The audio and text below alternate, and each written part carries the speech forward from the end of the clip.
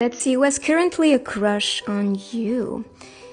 Well, not just a crush, they highly desire you, and when they see you, they are going crazy deep down, but they may actually hide their feelings, but they are very understanding as a person. Maybe that's someone that you talk to and you feel comfortable with because they can understand you and really get who you are.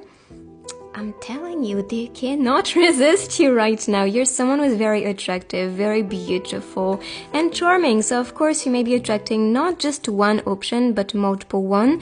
And again, very spicy. Stay with me tonight. I was not expecting this type of reading, but I guess this is the energy between the two of you. Let's see their zodiac sign.